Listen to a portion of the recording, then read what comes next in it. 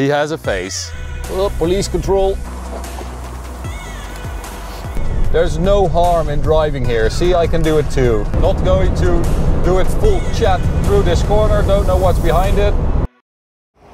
What's up, ladies and gentlemen, and welcome to this review by AutoTopNL. My name is Max, and yes, he has a face.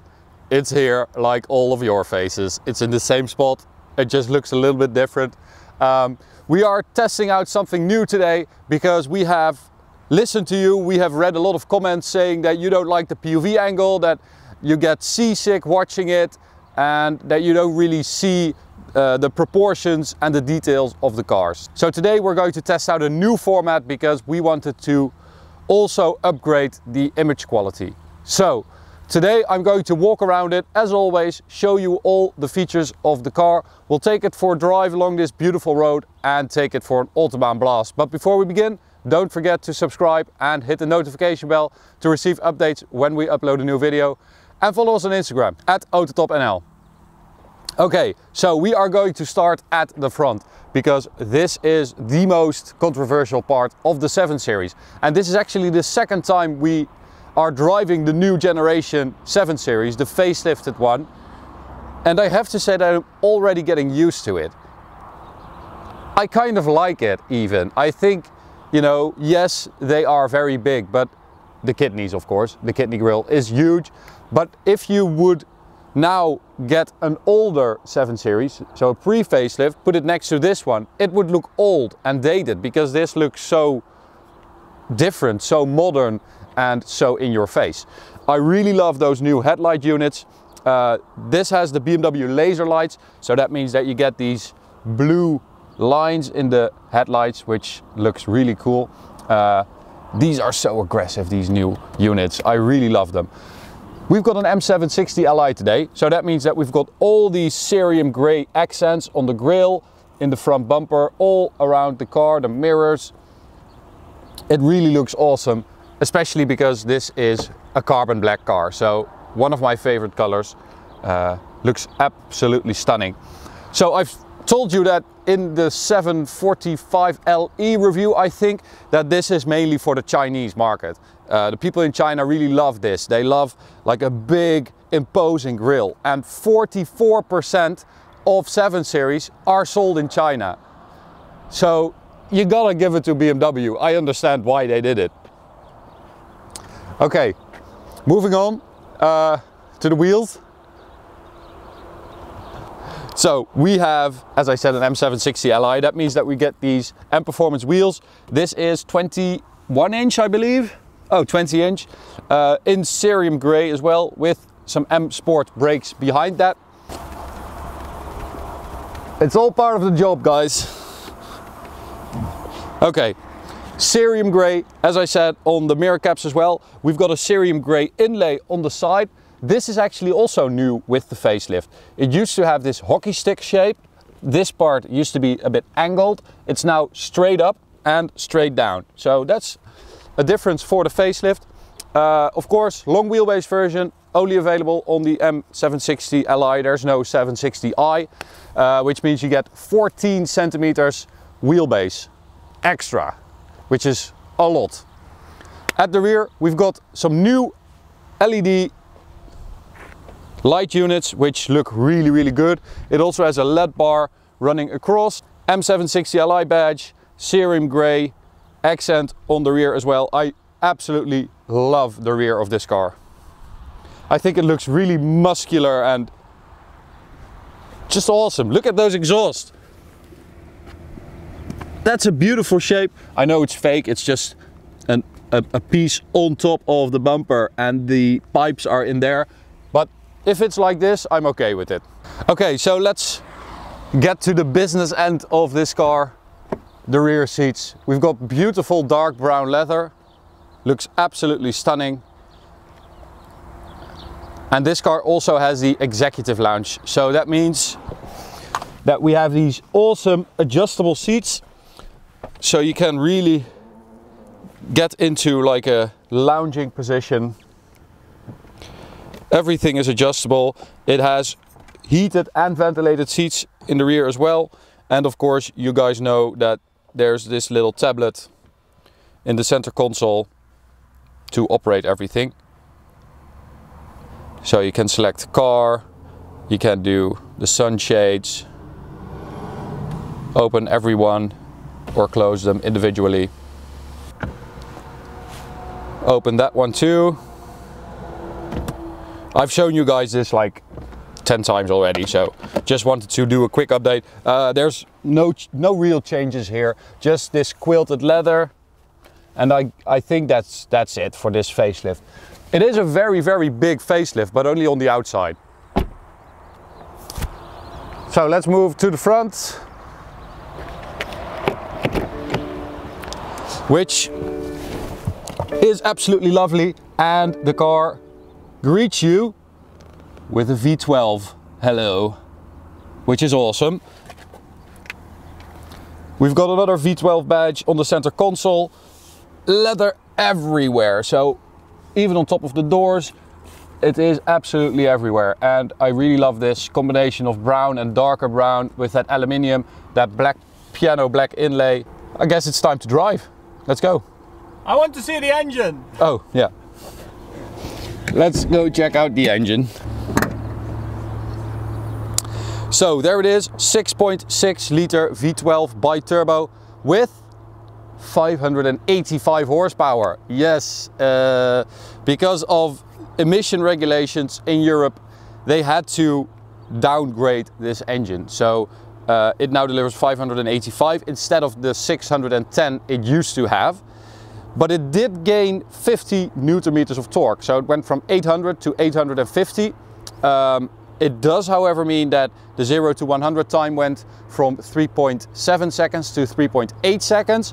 But if you live in the US, you get the old spec. So you get the 610 PS, 600 horsepower, and you get the increased torque as well. That's the best of both worlds. So 0 to 60 of the US version is like 3.6, which is pretty insane. Okay, so let's go and drive it. We've got a new camera setup for that as well, so I'm curious to find out what you guys think. So let's go. This is our new setup for inside the car. Please do let us know in the comments if you like it or not. I think we will still use the POV review setup if we have less time or if I'm alone. But for now, we're going to try this out and see what you guys think and what we think as well, because we have to like it as well. Okay, so driving the M760Li, well, what is it like? We are going to switch to sport mode, sport plus, throw it in, and this freaking boat of a limo will just stick in the corner. It is ridiculous how well the chassis is set up on this car. The suspension, it's just insane that you can do this with a car this heavy, with that insanely heavy V12 in the front as well. But it is a lot of fun, and it does really illustrate the crazy duality that this car has. If you have it in sport mode, it's actually, you know, you get some sound in here. It's crazy fast. But if you go to comfort mode, everything quiets down, the air suspension raises, and it becomes this little cloud of comfort. You waft on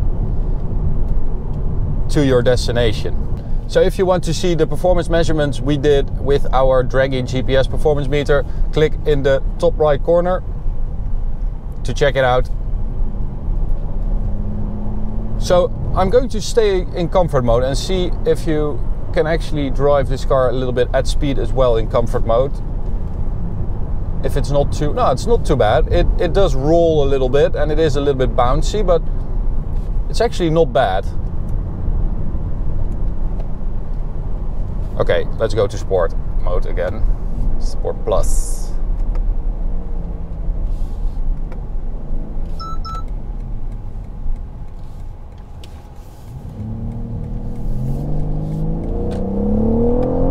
Oh, this thing has so much torque. As I said, even more than before, but the way this thing pulls, like in fourth gear, it's crazy. It's absolutely insane. You just have this surge. It doesn't matter in which gear you are, it will pick up, which is pretty awesome. So we are getting near the Autobahn. I'm going to police control.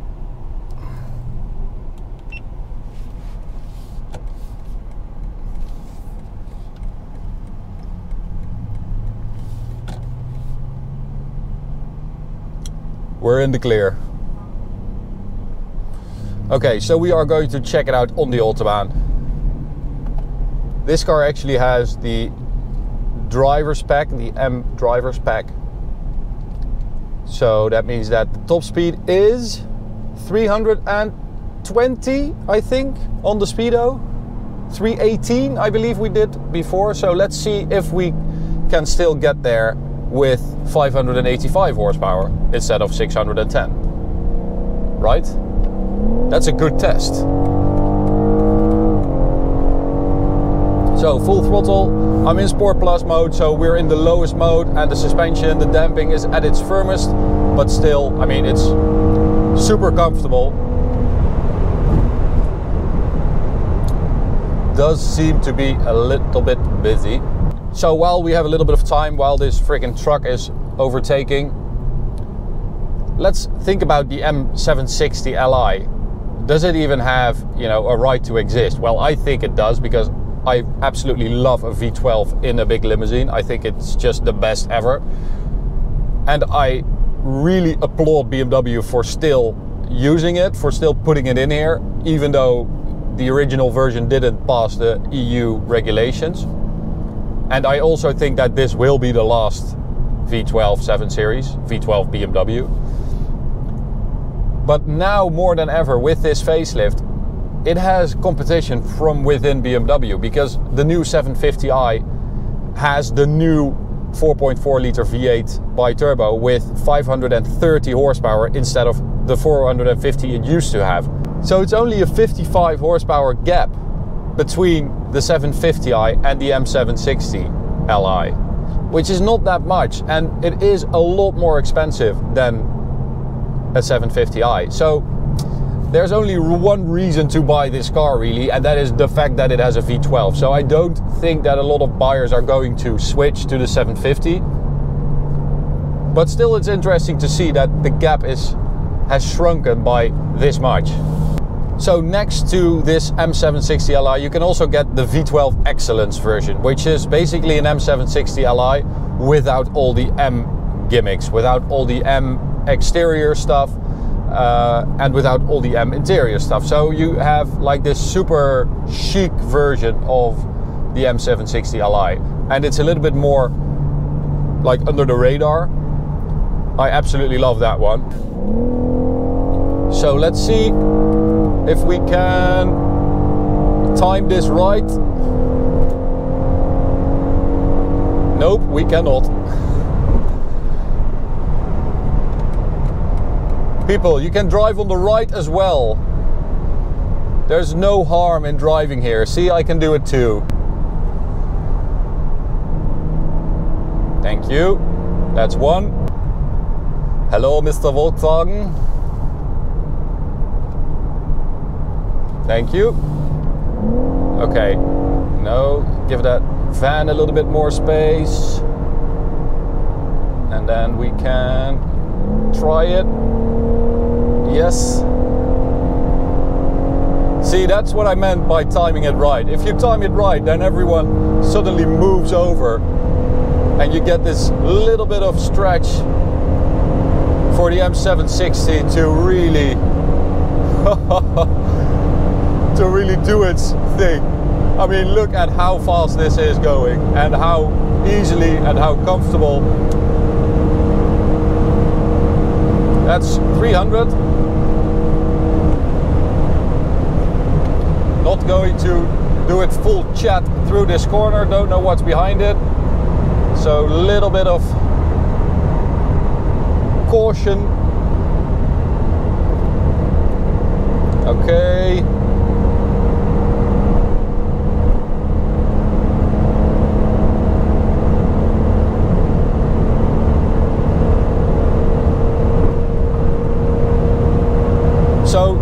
M760Li is probably one of the easiest cars to drive 300 plus with. It is so stable, so comfortable.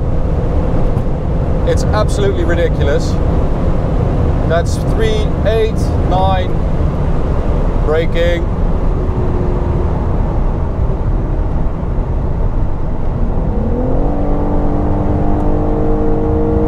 So that actually worked out pretty well. I was not expecting to get a gap, but 3.9 is respectable, I would say, in this traffic. So as you can see, the truck here decided that we're done, basically. So I'm going to end it here. This is the border as well, so we're getting into the Netherlands where fun is not allowed. But before we end it, I just want to ask you to vote on the poll in the top right corner there, right? Yeah. And let us know if you prefer the old POV review setup or if you prefer this setup, so we can decide what we're going to do. As I said, I think we're going to use the POV review setup anyway if we don't have enough time to do this, or if I'm alone. But it's good for us to know whether you guys like this kind of stuff. So, thanks very much for watching. You can subscribe by clicking the big button in the middle. You can also check out this POV review or go check out this playlist. Thanks for watching, and I'll see you at the next one. Bye.